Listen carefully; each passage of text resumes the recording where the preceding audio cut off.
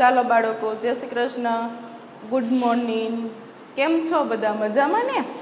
તો આજે આપણે પેટર્ન બુકમાં પેજ નંબર 10 ઉપર લંબગોળ આપેલું છે. શું આપેલું છે?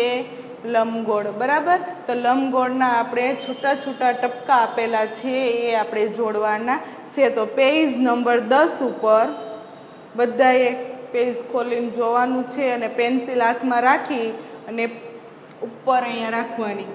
ત્યાંથી ધીમે ધીમે આમ ટપકા જોઈન્ટ કરતા જવાના, વળાંક આપતો જવાનો, આમ ધીમે ધીમે ધીમે આમ ગોળ કરવાનું. એટલે આ શું બન્યું? લંબગોળ. શું બન્યું? લંબગોળ. ચાલો એની બાજુમાં હવે ઉપર પેન્સિલ રાખો, ત્યાંથી આમ ધીમે ધીમે ટપકા જોઈન્ટ કરતા જાઓ, નીચે વળાંક સરસ આપવાનો.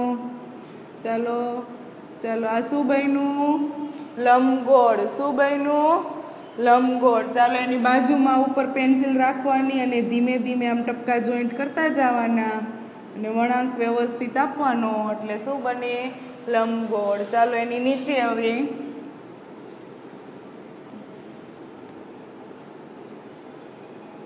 આવી જ રીતે ટપકા જોઈન્ટ કરીને લંબગોળ બનાવવાનું છે.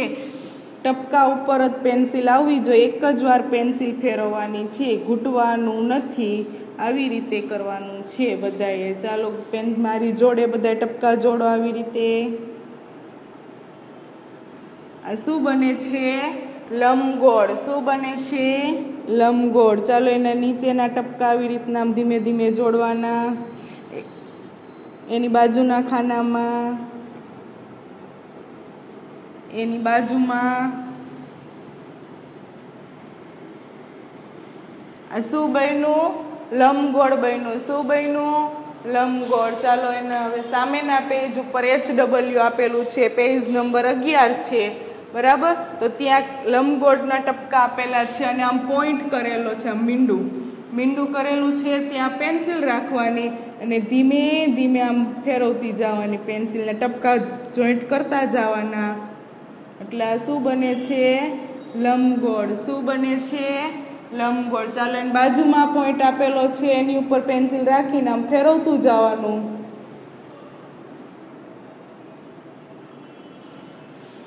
એની બાજુમાં પોઈન્ટ આપેલો છે, ત્યાં આવી રીતના આમ પેન્સિલ ફેરવતું જવાનું. એટલે આ શું બને છે? લંબગોળ. શું બન્યું? લંબગોળ.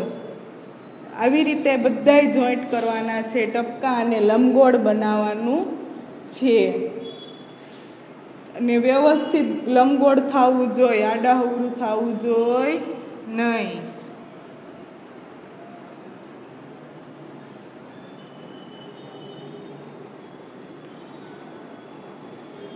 તને દેખાય છે? આવી રીતે જ ટપકા ઉપર જ પેન્સિલ આવવી જોઈએ. આને શું કહેવાય? લંબગોળ. શું કહેવાય? લંબગોળ.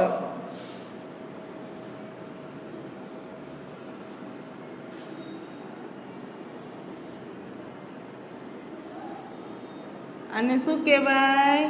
લંબગોળ. આપણે આગળના પેજ ઉપર આપણે ઊભી લાઈન, આડી લાઈન, ત્રાસી લાઈન એ શીખાતા. બરાબર. અત્યારે પાછું આપણે એકવાર રિપીટ કરવાનું છે. આ કઈ લાઈન કહેવાય? ઊભી લાઈન. કઈ લાઈન કહેવાય? ઊભી લાઈન. આ કઈ લાઈન કહેવાય? આડી લાઈન. કઈ લાઈન કહેવાય? આડી લાઈન. આ કઈ લાઈન કહેવાય? ત્રાસી લાઈન. કઈ લાઈન કહેવાય? ત્રાસી લાઈન. પછી આ કઈ લાઈન કહેવાય? વાંકાચૂકી. કઈ કહેવાય? વાંકાચૂકી. ને હવે આ કઈ કહેવાય? લંબગોળ. કઈ કહેવાય? લંબગોળ. બધાને લાઈનનો ઓળખ આવી ગયો. આ કઈ કહેવાય? ઊભી, આડી, ત્રાસી, વાંકાચૂકી અને લંબગોળ. જેની પાસે પુસ્તક હોય અને પુસ્તકમાં કરવાનું છે, અને જેની પાસે પુસ્તક ન હોય એને ખાનાવાળી નોટબુકમાં લખવાનું છે. જ્યારે પુસ્તક આવે ત્યારે પુસ્તકમાં લખી લેવાનું.